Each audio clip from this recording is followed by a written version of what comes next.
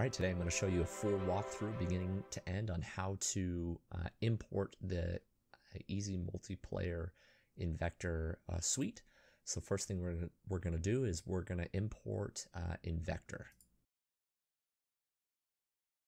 So here I'm going to import the shooter template, and just keep that in mind as I'm going to be importing things in terms of the shooter template.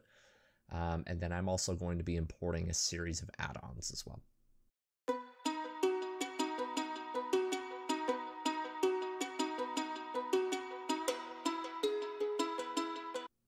Okay, with that imported, we got to import the project settings. So the next thing I'm going to do is I'm going to import the add-ons that I want. So I have a series of add-ons that I have purchased from their Selfie store. So I'm going to go ahead and download all of these, and I'm going to import them into my project. With them downloaded, let's go ahead and import them.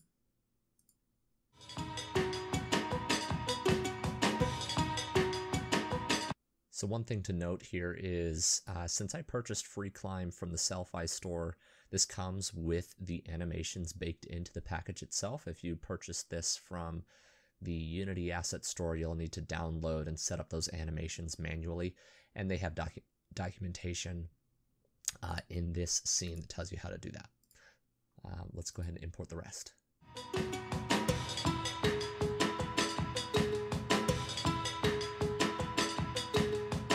And now import the EMI packages. Okay, so here's a series of EMI packages that you can import. Now I definitely don't want to import the basic or the melee. I definitely want to do things in order. And the very first thing is to import the appropriate base package first. And a base package consists of basic, melee, or shooter. And since I'm using the shooter Invector template, I need to use the shooter EMI package. If you fail to import the right one, it will not convert your character correctly. It will be missing components.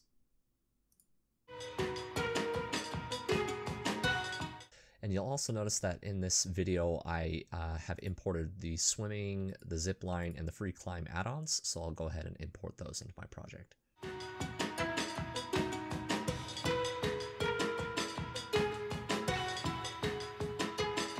Opened up this main window, and here I don't have mirror in my project. The EMI package requires mirror, so let's go ahead and download this. And this will download the most recent, well, let me back up. This will download the last version that the EMI package has been tested and built with. So let's go ahead and download this. And this will actually open this up to a new window that will take you to Mirror's GitHub page. So we want this package here. So let's go ahead and download this. And I've already got it downloaded, so I'm not going to download it again. So with that, let's go ahead and close this, and let's go ahead and import Mirror into our project.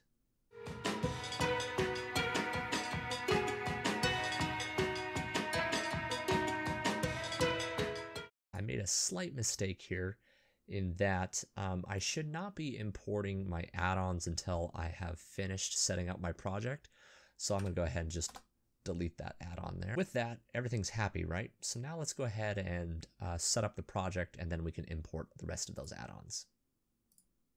So the very first thing to do is, there's more YouTube tutorials. I mean, you're on YouTube already, but there's the documentation website that is going to be very valuable to you. It has a lot of helpful code and text-based walkthroughs here, so be sure to read that.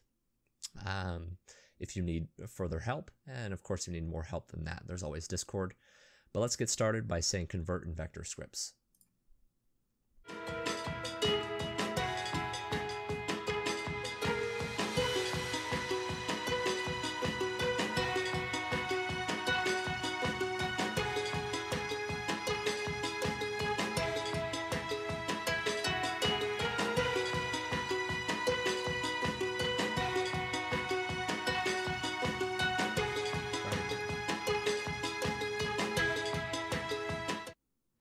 Yeah, I have no idea why that took so long the first time. So I just closed down the editor, opened it back up, and it solved the problem. So if you have that issue where it's sitting there for a minute,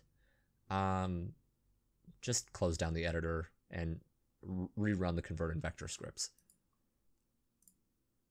So I just clicked out of Unity. I'm clicking back in. And that's going to force Unity to recompile all the physical code changes that have been applied to the invector scripts. We just have to wait.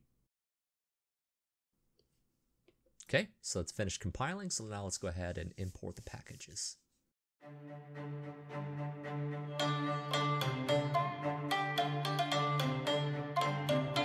So that import packages is kind of tricky in that under the hood, based on the package that you've selected, it will import all of these, the shooter, the melee, and the basic. And so my project is now set up. It has the scripts needed for my add-ons to work. So let's go ahead and import those add-ons.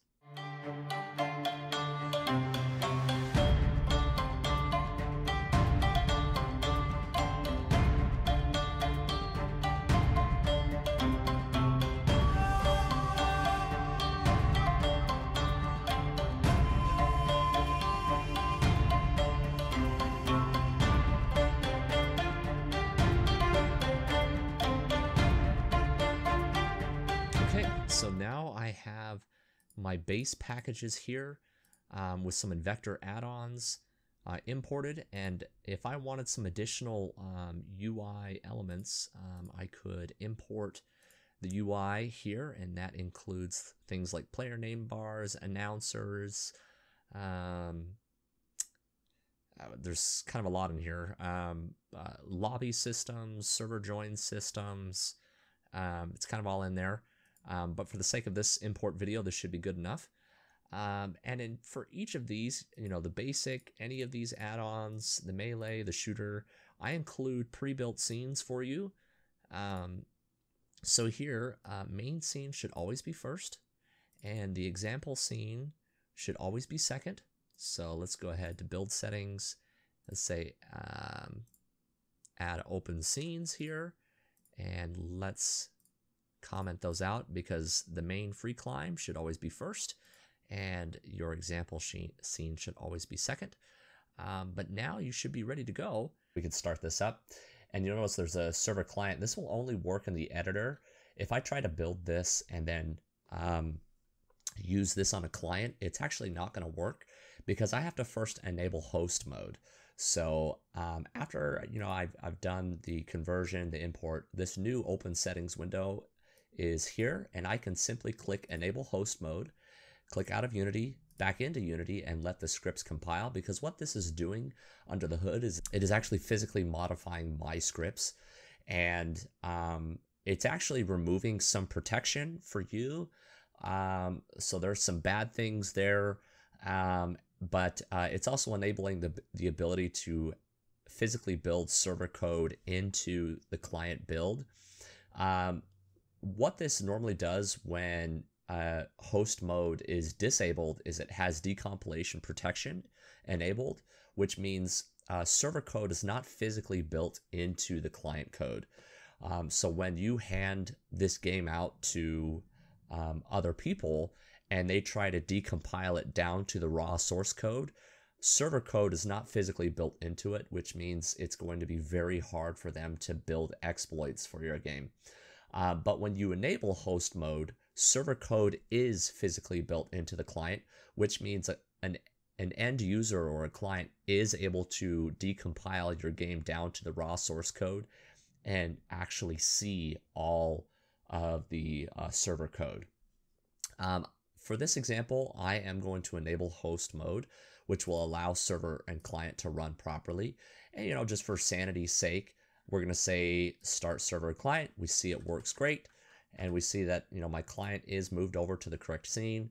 So with all that, let's just do one last check here and say my main scene is at index 0 and then my other scenes are not. So let's go ahead and build and run. And if you wanted to just build a server, you'd click server build. But I want to build another client, so I'm not going to tick server build. So let's say build and run and save it in this location. And let's wait.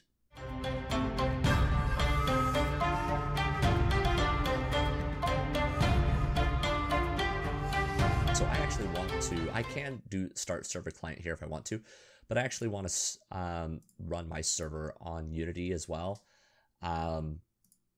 It's just for consistency's sake. There's no real reason to it. Okay, so I have my client connected. I have my server started in Unity. Let's join my server that's in Unity. And here we are. We are running around. And let's see if climbing works. Yep, it works out great.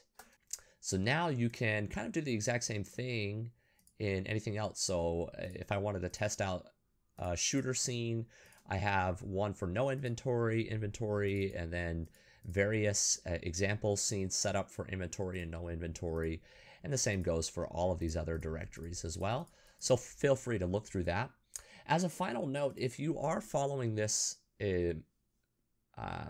example import process with this exact version of Mirror, I did have to open up a GitHub issue because their Mirror code was broken. So if you wanted to apply a manual fix, it's in the scene interest management and just comment out server callback. And because if I, for example, if I leave this back in, we can see that error come into play. So let's compile that real quick here. And this has to do with this component right here.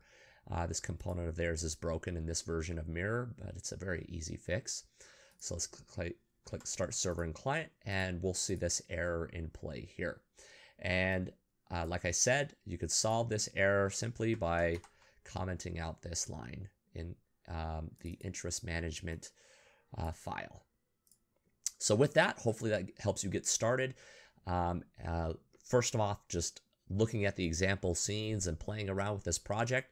If you have any other issues, feel free to review the documentation. And if you have issues beyond that, I always have a Discord help channel where I make further announcements.